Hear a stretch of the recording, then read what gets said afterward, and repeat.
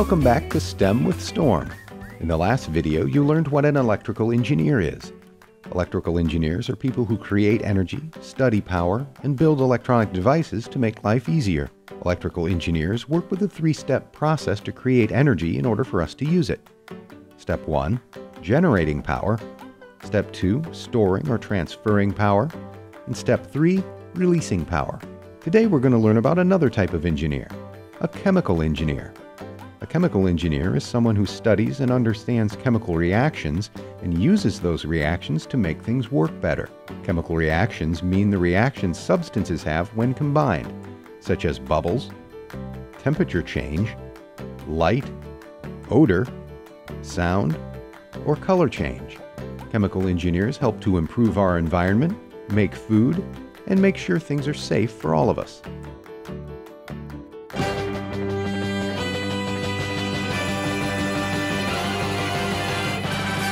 It's time for a brain break.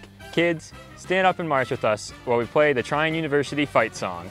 Mark, 2, 3, 4.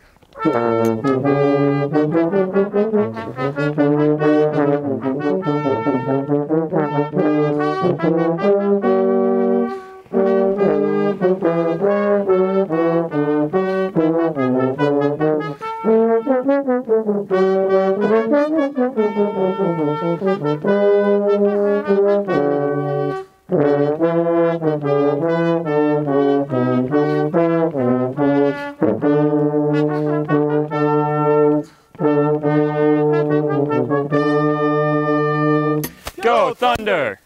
We're here to show you what a chemical reaction looks like and what to look for in a chemical reaction. Chemical engineers have to understand chemical reactions in order to control the results. So here we have Erica and Carly with me today. We're going to show you the baking soda vinegar reaction. Now what they're going to do is they're going to add some vinegar into this 2-liter bottle.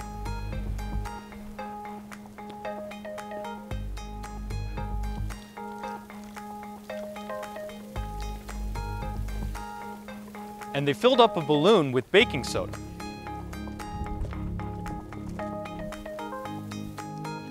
So now what they're going to do is they're going to take that balloon filled with baking soda and they're going to put it over top of the 2-liter bottle.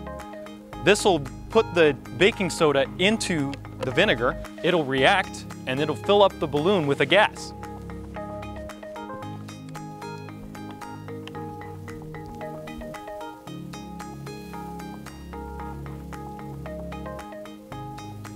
So our solid baking soda and our liquid vinegar combine to create a gaseous product. Crazy, right? For our next reaction, we're going to show off a color change. Now what we've done here is we've taken a red cabbage and we've blended it with some water to create this juice. Next, what we're going to do is we're going to add some acids and some bases into the juices and they'll react and show a color change. So why don't we add some of the bleach into the first beaker.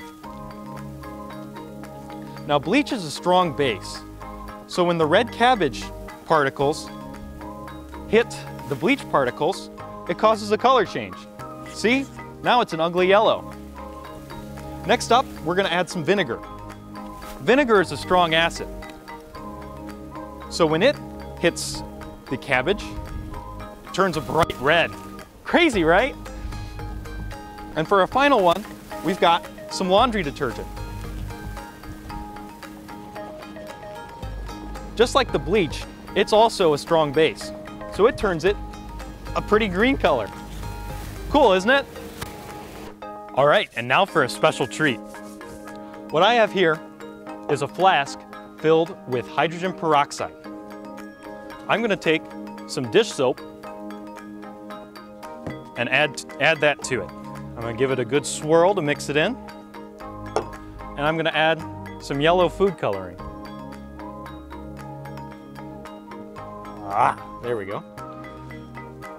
And mix it together. Probably a good idea.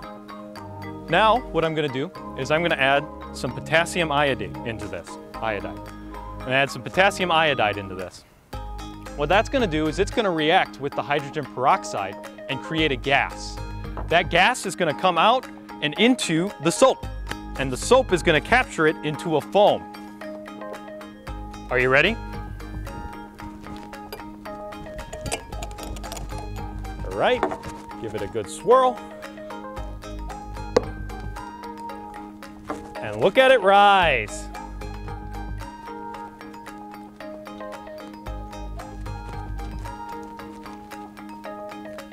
Today's big idea. A chemical engineer is someone who studies and understands chemical reactions and uses those reactions to make things work better.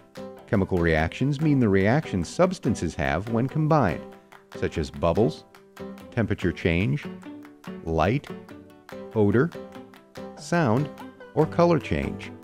You can be a chemical engineer too by looking for these reactions in your home. Perhaps you can help your parents cook and look for things like bubbles, different odors, or color changes.